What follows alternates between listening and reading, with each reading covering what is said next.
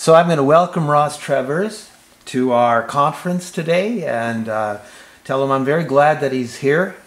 Good friend of mine, generous man, and way knowledgeable about agriculture and horticulture in Newfoundland and Labrador.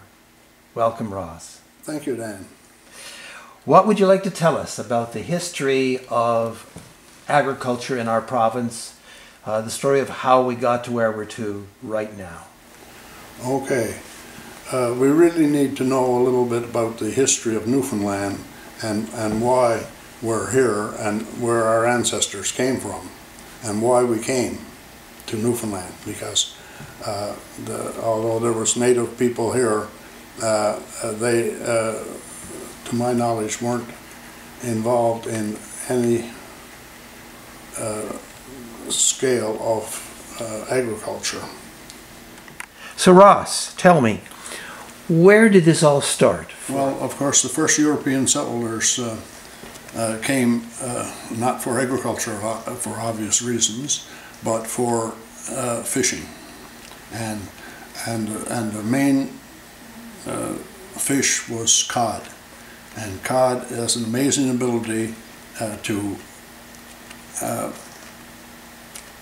be preserved in salt and keep for a long time. Mm-hmm. It can also be preserved by freeze drying. Well, it started with the early settlers, the people that stayed here, or even during the summer when they were just there as temporary fishing stations. There was some activity out of necessity to grow vegetables and probably raise some livestock like chickens or a pig or whatever. But then as the population grew, there was a need for a necessity actually for fresh fruit and vegetables. So what were some of the earliest crops that they grew here?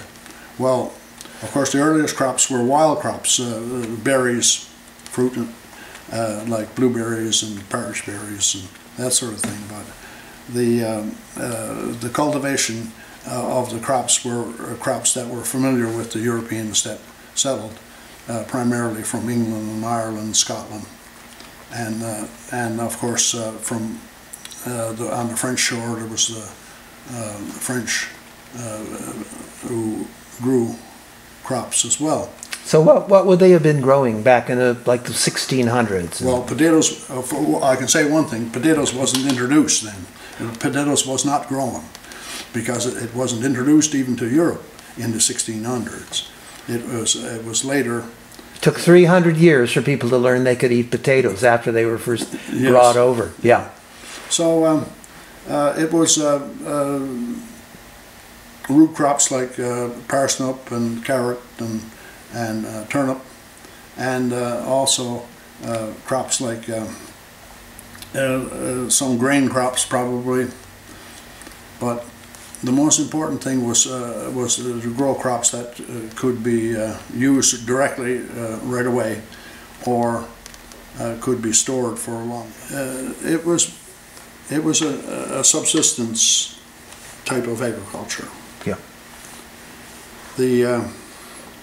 Then things changed as the transportation improved, as there were more and more people coming for the fishery, more and more people staying permanently, and then there was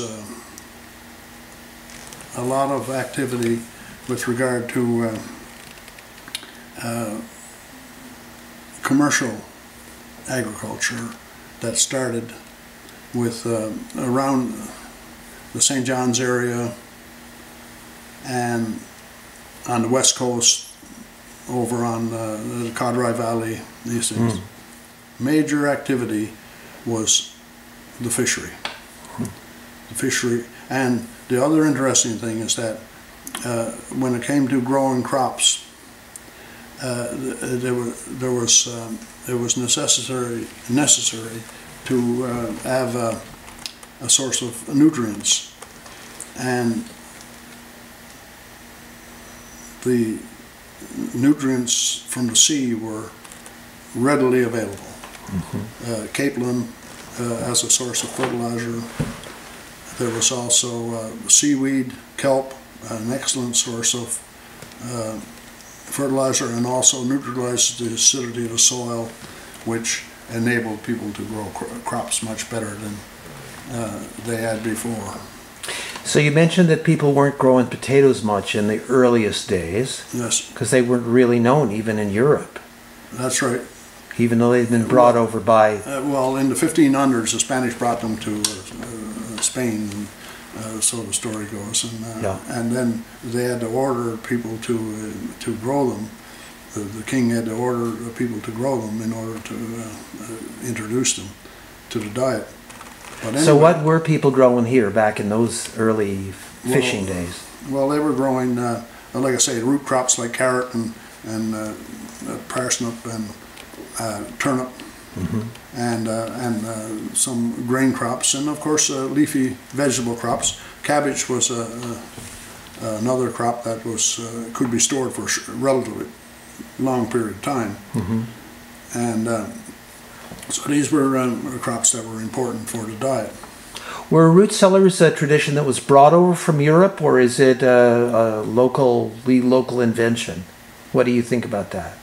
The root cellars. Root cellar. Oh yes. Well, the root cellar was, of course, was quite common in Ireland and Scotland and that anyway. And so the technology actually was for growing was already in practice in countries like that. So it was because in many cases where the fishing activity was taking place in many communities, there was very shallow soils, if any, and very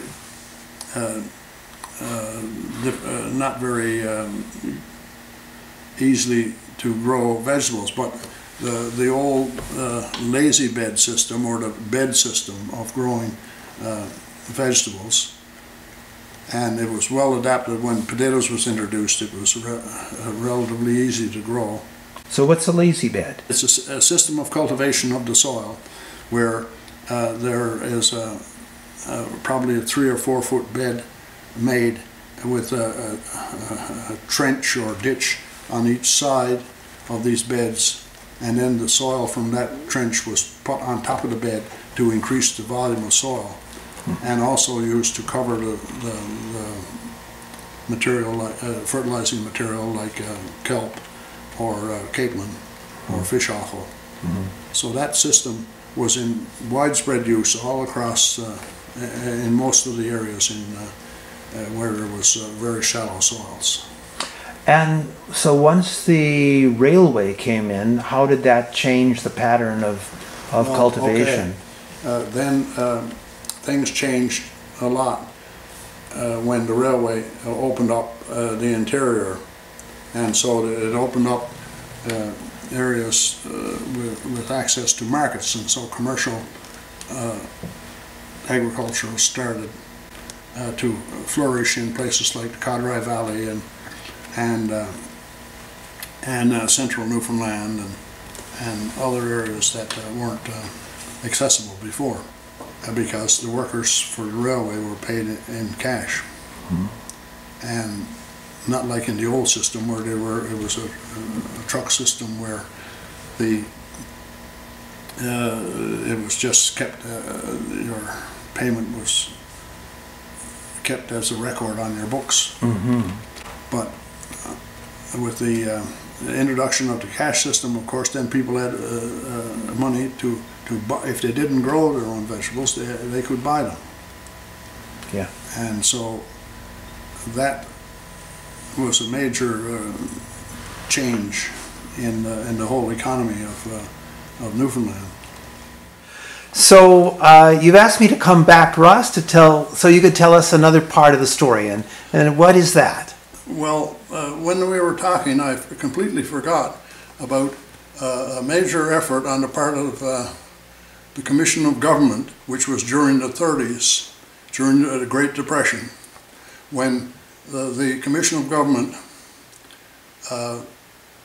established a number of farming communities, really. A lot of them were not the area wasn't lived in before, but the first one was Markland, which there's still some farming activity in that area. Then there was Winterland, still a bit of farming, but a very small scale. Then there was Sandringham, and 5 or 6 more communities around the province. On the west coast there was Lourdes on the Port au Port Peninsula, and these communities farming communities were established to get people from other areas to start farming activities. Of course, during the Depression there was a lot of people that were out of work and that sort of thing, and this was an attempt to establish some farming communities. The farms were small, relatively small, mostly vegetables production, although some livestock as well. But the economic conditions changed. The younger people got good paying jobs with the base and with other economic activities, like in Marystown, when Marystown started a shipyard and that sort of thing. Well, a lot of the people went to work there. And when did chemical fertilizers start coming in? Now, was that after the Second World War or even before? It was around early 1900s that commercial fertilizer, but let's back up a bit, because sure. The railway was a major breakthrough. There are several highlights in the history of Newfoundland that changed the face of agriculture. One was the railway. The other was when the American bases started were established in Newfoundland during the Second World War. And that introduced a new boost to the economy, and so there was more money then available for people to purchase things like food. So, but the next big change, of course, was after Confederation, after we joined Canada. Then there was money for infrastructure, and the transportation was improved. Roads were established. Trans-Canada was built, and then the ferry system was improved so that agricultural products could come very easily into Newfoundland and be distributed to every community.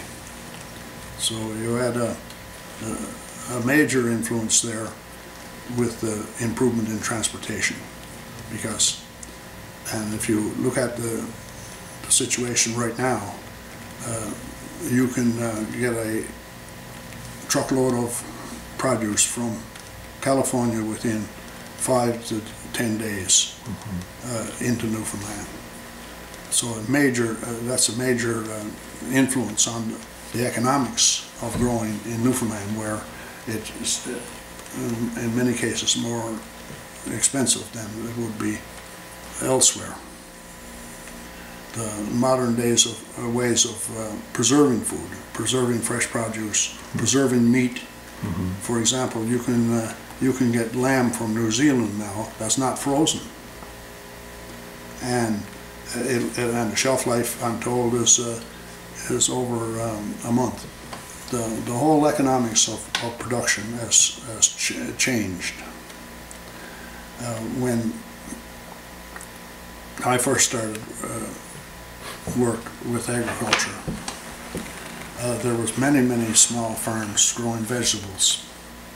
I say relatively small farms, 10 acres, 20 acres, and that. Now most of these producers are getting older or have retired, and so the economics of someone taking it over and making money is not there anymore. They're not going to. You're not going to get a lot of young people to work like their fathers worked. There was a Royal Commission done in 1955 after Confederation, and one of the famous statements in the Royal Commission on what they call small-scale agriculture was that they're born of adversity and died with prosperity. So that was summing it up in a very few words. The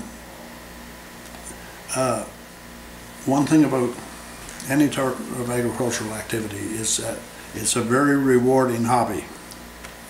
Very rewarding hobby. But sometimes, of course, it can be, you don't make any money at it, but it's the fact that you can raise your own food, and the satisfaction of raising your own food, and the satisfaction of being that you grew it yourself is a very motivating force. There certainly has been a rebirth, a resurgence of people interested in growing their own food, both in their own backyards, but also on small farms, sometimes run by young families. That's what I've been discovering as we've poked around across the province. Right. Yeah. And it's because it's such a motivating force that people want to do that. Now there are exceptions, of course, where, like most things, there are exceptions where it is economical to do things. The other thing that has changed in Newfoundland since Confederation and joining Canada is that there, for some of the commodities like eggs and poultry and dairy, they have come under a scheme where the farmers are guaranteed an income, because with a quota system, then the quota itself becomes a commodity. Yeah. So what do you think, in your experience, because you've run a nursery for many years, what's new, what lies ahead? It's highly motivating, very rewarding to be able to grow your own food. Probably not economical in many cases, but it gives you the satisfaction that you can grow your own food. It's not going to solve the food security problem, producing your own food there, because of the quantities that you need to provide food security.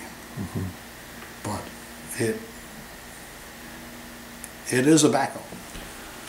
Another important event that occurred in Newfoundland and it affected agriculture, especially on the west coast, was the building of two major newsprint mills, what we call woods camps, or accommodation for the loggers in the areas where they were cutting food for the workers.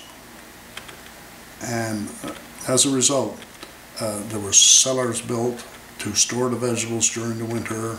There was also pigs kept to eat the scraps, and there was, like I say, a tremendous demand for vegetables. And so, with that in combination with the railway, the agricultural activity on the west coast, especially in the Codrai Valley, was in its heyday. Lots of activity in farming, and relatively large-scale farming in the Codrai Valley, which was blessed with very good soil resources.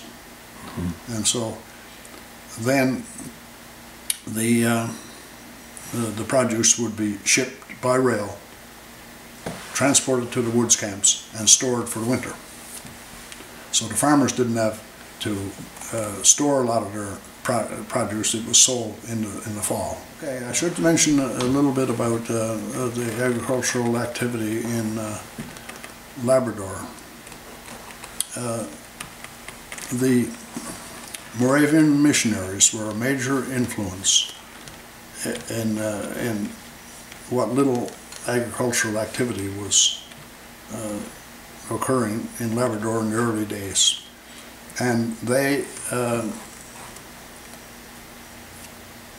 built coal frames and other structures to lengthen the growing season, even right in northern Labrador up as far as Nain. Then came the American base in Goose Bay, and of course the Americans were used to a different diet than most of the native Newfoundlanders, and we salads weren't a big popular thing in Newfoundland, but they wanted their salads. And so one of the interesting stories is that they actually employed a professor from the University of Guelph who came to Newfoundland, or to Goose Bay, and set up an hydroponic system to grow salad greens back in the 40s, using a sand culture hydroponics, sort of a hydroponic system in Goose Bay. This is back in the 40s. The harvesting of wild berries, bake apple being the most important one. The bake apple, or cloudberry as it's called in the Scandinavian translation.